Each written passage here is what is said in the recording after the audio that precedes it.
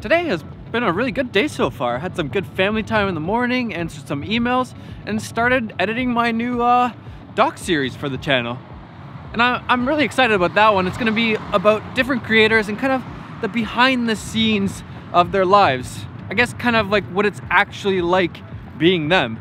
And it's really fun to work on that one because nobody's telling me what to do, which is kind of fresh. I haven't really worked on too many documentaries where somebody else wasn't telling me what to do. This one's all me, no sponsors, no nothing, just whatever I want to do with it. But now it's time for a break, and I'm not really much into coffee, but I am into bubble tea. It's delicious. I'm addicted to this stuff nowadays. So good.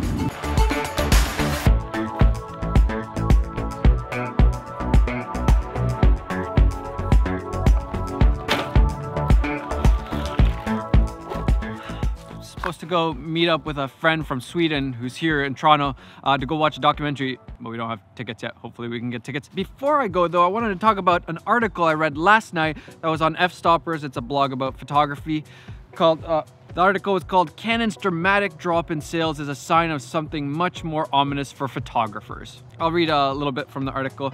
The Japanese giant just revealed that sales of their DSLR and mirrorless cameras have fallen by almost 20% in the first quarter of 2019, prompting them to reduce their sales forecast for the year-by-year over 14%. The company's new report also explains that Canon expects the camera market to continue to contract for the next couple of years, a trend they attribute to the ever-increasing performance of smartphones, trade friction between China and the US, the depreciation of the euro, and economic slowdowns in China and Europe are also factors. And first off, before I even get into this, I just want to say I'm a big fan of Canon cameras. I'm filming on a Canon EOS R right now, and 90% of the time at least I'm filming on some sort of Canon camera. And for me, this confirms something that I've been thinking about Canon over the last couple of years, and that's that they're not innovating fast enough right now, at least compared to the other companies. When I started, nobody was using Panasonic or Sony for video. Everybody was using Canon,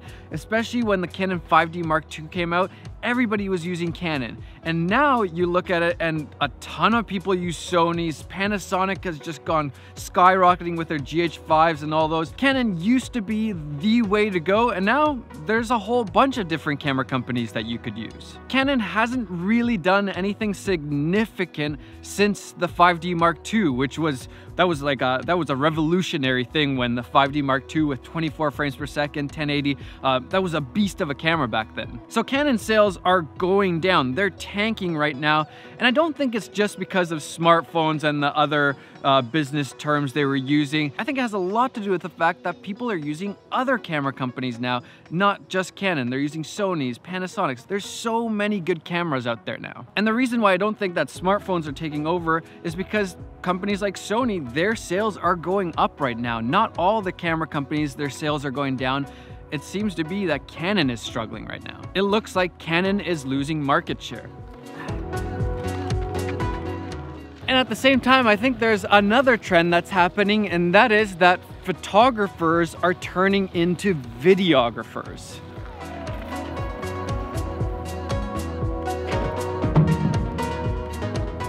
Traditionally, it's been way harder to get into videography than photography. It's been really expensive. If you want to be a videographer, you'd have to spend so much money until more recently. And that's why there's been way more photographers, I think at least, than videographers.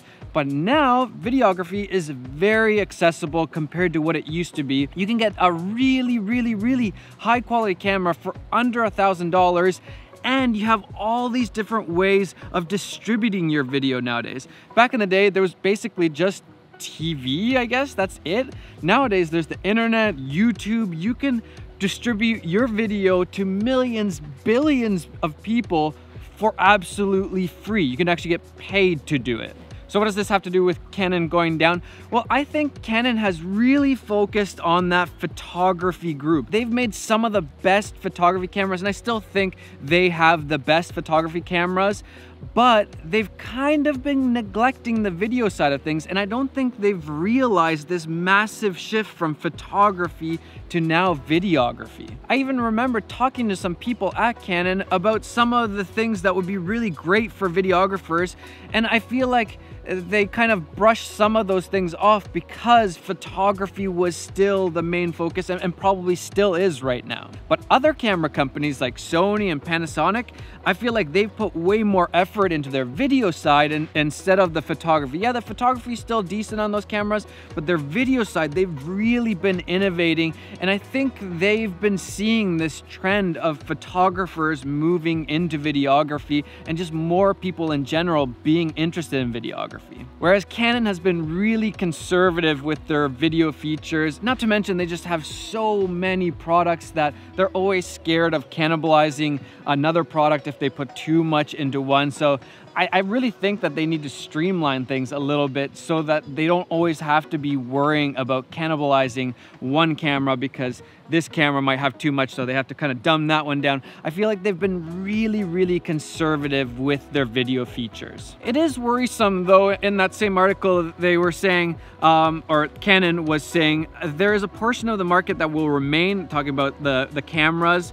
The report states, serving the needs of professionals and advanced amateurs. However, it continues, at the same time, we are taking measures to shift our business focus toward B2B, business to business, expanding our business sphere to automotive and industry use. So it kind of sounds like Canon is slowing down some of that consumer camera market and that innovation in that space, and that to me is worrisome because I really like Canon cameras. I hope Canon makes way better cameras in 2019 and 2020 so that, you know, I get to use better cameras. And also it just creates competition. Sony has to do better, Panasonic has to do better, Nikon has to do better. It creates a lot of competition. So I really hope that Canon isn't kind of slowing things down and just being okay with letting go of some of that market share. I hope this isn't the beginning of the end for Canon cameras. I don't think it is. I don't think this is all doom and gloom. I think we probably live in the best era ever for creators. There's just so many tools for us to use and so many ways to distribute our videos and photos, Instagram, YouTube. There's just so much that we get to use nowadays. I really do think this is the golden era of creating content. There are so many opportunities and so many ways that you can be a filmmaker and actually make a living from it, which is pretty incredible if you ask me. I almost launched this into the water. That would have been bad. Okay, I gotta get back and go meet up with Andre and watch a documentary. Man, I love documentaries. They're just so good.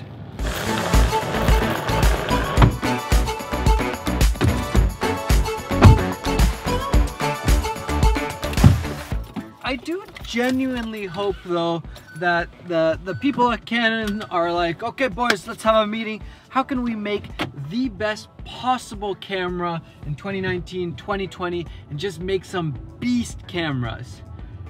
Really just for selfish reasons, because I want the best camera to use, if I'm being honest. But I am rooting for them. I'm rooting for them.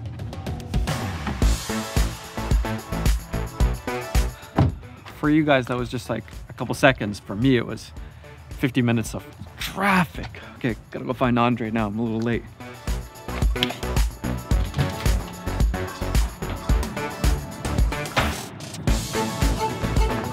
I don't come downtown too often anymore, but man, there's so many people here. I don't know how people vlog with all these people around. I'm in the right place. How's it going, man? Good. All right, it's time to hopefully watch a doc. Are we gonna make it? I don't know. Do you have tickets? No. It's do you see this rush? This line? Do you think we will get one? Nah. It's looking pretty bad, but I'll have to find something else to do, I guess. Meh, food's good too. We got tickets. We're seeing Gaza. I'll tell you how it is.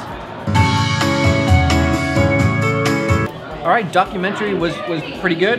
It's time for sushi. Planning the next documentary with Andre. I'm gonna go now. Really hungry.